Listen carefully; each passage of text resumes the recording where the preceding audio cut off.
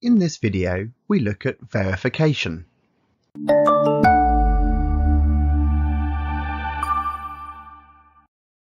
Both validation and verification are methods to ensure that only reasonable and accurate data input to systems are accepted. They cover a variety of techniques which attempt to minimize the number of errors caused by inaccurate data. Now, validation, which we looked at in the previous video, ensures that only data that is reasonable is accepted.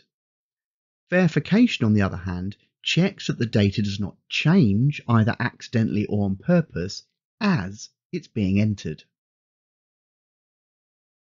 There are two main methods of verification you need to be aware of. The first is double entry. With this verification, it's a process whereby important data has to be entered twice, sometimes by different people. The system then compares both entries to check they're the same before accepting the data. A common place you'll have seen this is when you set up or change your password.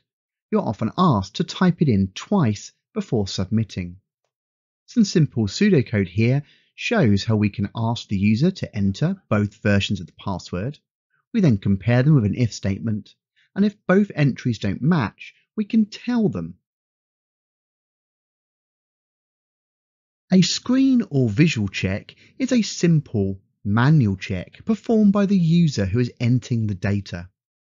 Once the data entry is complete, all the data is then displayed back to the user, usually with a tick box or a button asking them to verify the data before final submission. That's everything you need to know for the exam. Pause now and take some notes.